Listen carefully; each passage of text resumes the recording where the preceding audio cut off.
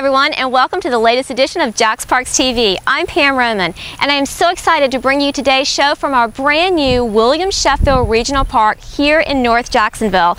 We'll be bringing you highlights of the park throughout the show, so stay with us. I'm also excited to introduce to you our newest co-host, Amel Camo. She is an intern with us from the University of North Florida, and she'll be here with us through August. Right now, she's joining Garrett Teague at the football field. Garrett, Amel? Thanks, Pam. Hey everybody, I'm Garrett Teague. And I'm Ahmed Kamid. And we're here at the spot where earlier this month, Mayor Brown and others cut the ribbon to celebrate the opening of this 336-acre park. And I was there to capture all the excitement. Let's take a look. Hundreds of parents and kids showed up June 1st to see Mayor Alvin Brown and other dignitaries cut the ribbon to celebrate the opening of Sheffield Regional Park. Afterwards, the mayor talked about its significance to the community. So I think the city investing $4 million to this project is going to continue to make Jacksonville a great place to live, work, and raise a family. And this park is an example of that. Sheffield Park didn't just open overnight. The city and several organizations around Jacksonville have been hard at work since 2003 to make this park a reality. Greenscape and Clara White Mission volunteers donated and planted trees. The Cash Station volunteers cleared more than 2 miles of trails. An Oceanway Sports Association helped prep the fields and will help organize youth athletics at the park. Well, you know, the government can't do it alone, so we need that public-private partnership. You know, the business community, the civic community, everybody investing in their quality of life in our city, and that's what this is all about.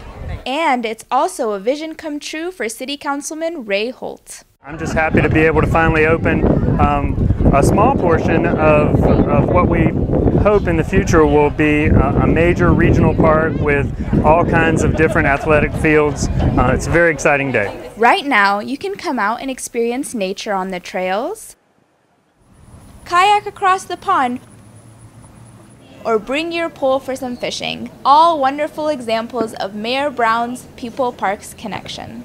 We have the largest urban park system in the country. I want to make sure we have the best park system in the country, and so continuing to invest and work with the private sector and the not-for-profit community to continue to do well.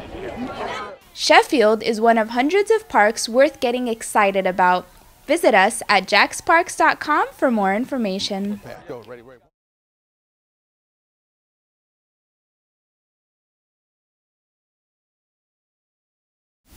Another great amenity of Sheffield Park is the kayak launch site, where you can paddle out and enjoy the water. JaxParks has over 24 kayak launch sites that we feature in our series Kayak Jacksonville. The next segment we have coming up tours the downtown waterways. Hey guys, I'm Joe Crespi, and I'm with First Coast Outfitters. I'm here today with JaxParks at the St. John's Marina boat ramp, where we're going to be doing some paddling and exploring downtown on the St. John's River. But before that, we're going to go over some safety tips. No matter where you paddle, it's important to always check the tide and weather reports before hitting the water. Some of the things that you want to make sure you've got on your safety checklist are going to be a communication device, whether it be a cell phone or VHF radio, a personal flotation device, a whistle, and a float plan. Letting somebody know when and where you're going to be going and when you plan on returning. Alright, let's hit the water. When launching at the St. John's Marina, there's a couple things to keep in mind. Take precaution getting in or out of your boat due to the fact that it can be slippery here at times. The best time to go paddling downtown is during the tide change, also known as slack tide. That's when you're going to find the least amount of water moving. At times, the tides can be very strong downtown, so planning ahead and checking those tide reports is going to be crucial to having a great time on the river. Another thing to keep in mind when paddling in downtown Jacksonville is going to be boat traffic, and particularly during holidays and events, you'll find heavier than normal boat traffic and activity. It's important as a paddler that you're aware of your surroundings and keep an eye out for some of the larger boats.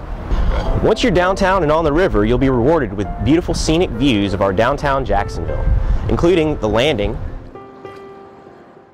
Friendship Fountain,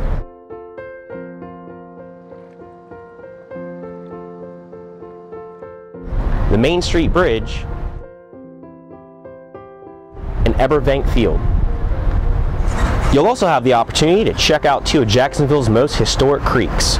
One being Hogan's Creek, which is just east of the Main Street Bridge, and the other being McCoy's Creek, which is just west of the Acosta Bridge. Thanks for coming paddling with us downtown. For more information on water trails, hiking trails, or camping in Jacksonville, check out JaxParks.com or find us on Facebook or YouTube. I've moved over to one of the ponds at Sheffield Park. It's a reminder of all the water we have in and around Jacksonville. It's great to enjoy our waters, but it's also important to make sure you and your family are safe. One solution: Waterproof Jacksonville. Jacksonville can get pretty hot during the summer, so most people like to cool off with a refreshing dip in the pool or maybe spend a day at the beach. But with that, it's also important to make sure you and your family are staying safe while having fun. To help you do that, Mayor Brown has been working on Waterproof Jacksonville, a county-wide campaign to prevent accidental drownings by teaching people how to swim and be safer around water. It's very important to learn how to swim so that you can enjoy all the stuff that the city of Jacksonville offers, and plus it'll increase your quality of life. Jacksonville is one of the leading cities in the nation for accidental drownings. That's why Mayor Brown is encouraging organizations, businesses, and the community as a whole to create opportunities for people to learn how to swim and be safer around water. Partnerships are an essential part of the program's success. The really neat thing about this particular public-private partnership is that the city isn't asking these organizations for money to help pay for programs. The city's saying, give us your time, give us your talent to help these kids and even adults learn how to swim to make our city safer. More than a dozen organizations have partnered with this initiative. Taking the lead is Safe Kids of Northeast Florida.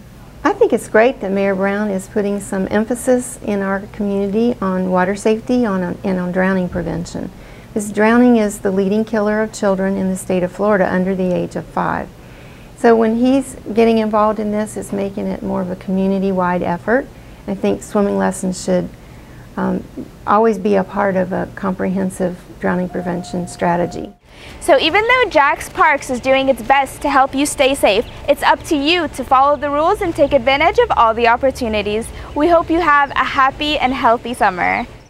Waterproof Jacksonville is partnering with Safe Kids Northeast Florida, and participating agencies include Beaches Aquatic Center, School of Swimming, Swimming Safari Swim School Incorporated, University of North Florida, Garner Pools, Safety First, Amberjack Swim Club, and the YMCA. We're on the trails here at Sheffield Park. In fact, JaxParks has more than 265 trails for folks to enjoy. But whether it's a trail walk or other outdoor activity, our Park Naturalist Jean Schubert has some surefire tips to help you stay safe and have fun this summer.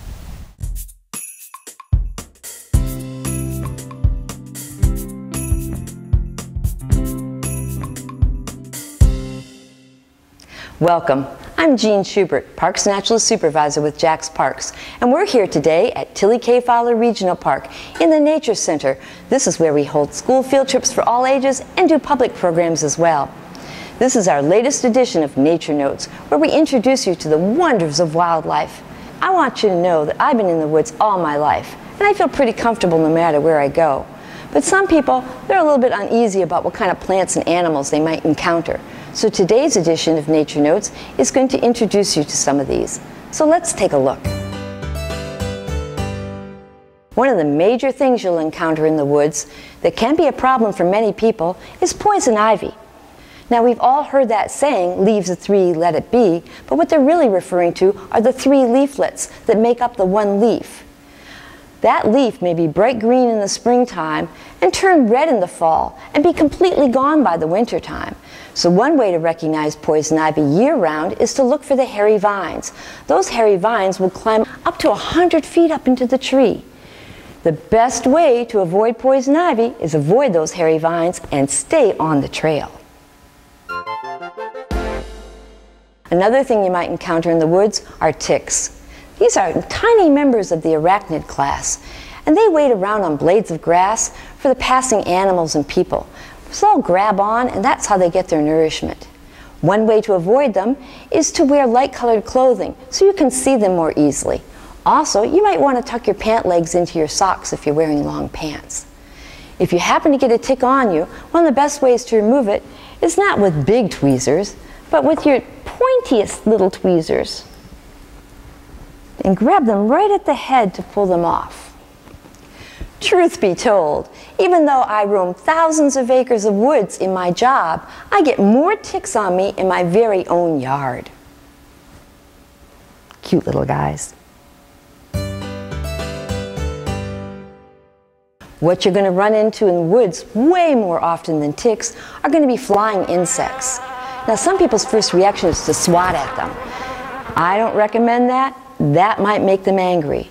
You especially don't want to do that because many of those flying insects might be wasps. We have more than 1,000 species of wasps in Florida. The largest wasp we have is a cicada killer. It doesn't bother people very often. Its major focus is to find a nice cicada so it can lay its egg in there so the larva will have something to eat when it hatches out. A wasp you may find closer to home are the paper wasps. They chew up plant material to make the paper for their nests. There's different kinds too. Look at all the layers of paper that they make. And all the different colors are in there based on the plant material that they're chewing up. Here's another wasp nest. It is not a piñata. So remember, when you're outdoors, be respectful of the wildlife and enjoy your walks. And if you don't feel comfortable taking a walk alone, go to JaxParks.com and look up our many environmental education programs. We offer walks of all different varieties every month in many locations. So until then, I'll see you in the parks.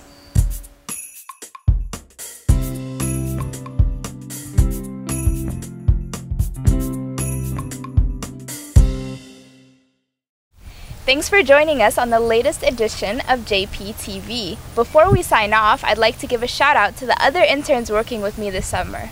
Future world-renowned photographer Andrew Smith, Design diva darling Amy Roberts, social media guru Haley Dunning, modern cartographer and communications wonder Alyssa Bourgoin, and of course our vivacious videographer and co-host Emil Camille. Make sure you check out more of these videos and episodes at JaxParksTV.com, and for more information about all your parks, go to JaxParks.com. And as always, we want to hear what you have to say, so please connect with us on Facebook, Twitter, Pinterest, and YouTube, and our latest site, Instagram. We'll see you here next time, but until then, we'll see you in the parks. And communications wonder Alyssa Bourgoin.